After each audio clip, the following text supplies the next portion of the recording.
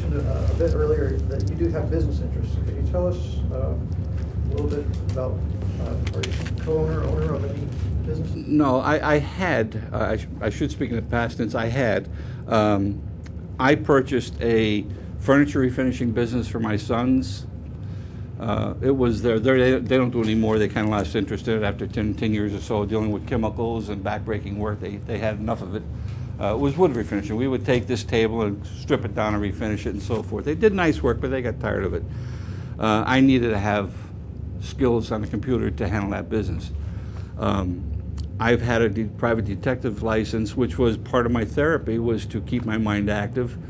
I had the experience. I did manage the largest detective agency in Northeast Pennsylvania way back when, and we had 80 full-time employees. We had 2 patrol cars on patrol, radio dispatch 24 hours a day.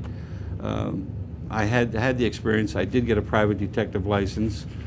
I am a voice stress analyst certified. I can do lie detector testing, which, by the way, is a misnomer. Lie detector, it's really stress that we're looking for, but I do hold 3 certifications, but that was done mostly because my doctor suggested that I keep my mind going.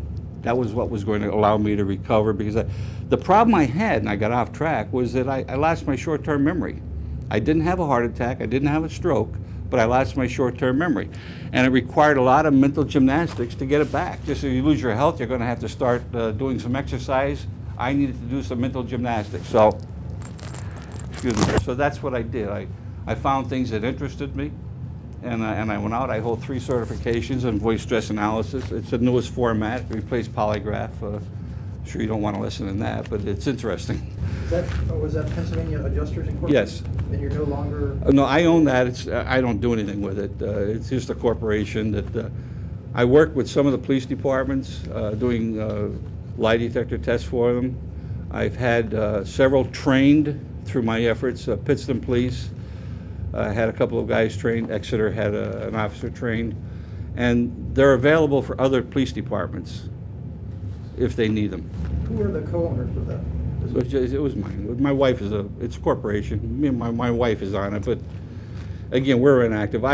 If you were to call me today to do some surveillance work or something, I'm really not interested in that. That to me is mindless work. It's not doing any good for me as far as doing mental gymnastics. I don't do it. I refer it off to another agency.